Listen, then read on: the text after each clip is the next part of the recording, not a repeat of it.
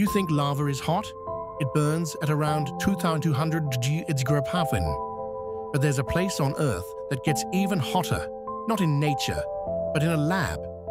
Scientists at the Z machine in New Mexico created temperatures over 700 of.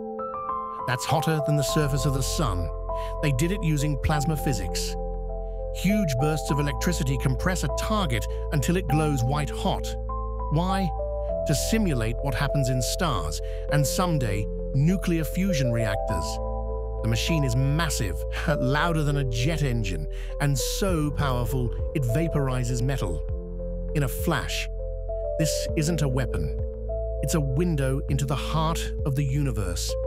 By recreating star-like heat on Earth, we get closer to clean energy, deeper science, and the secret forces that built the cosmos.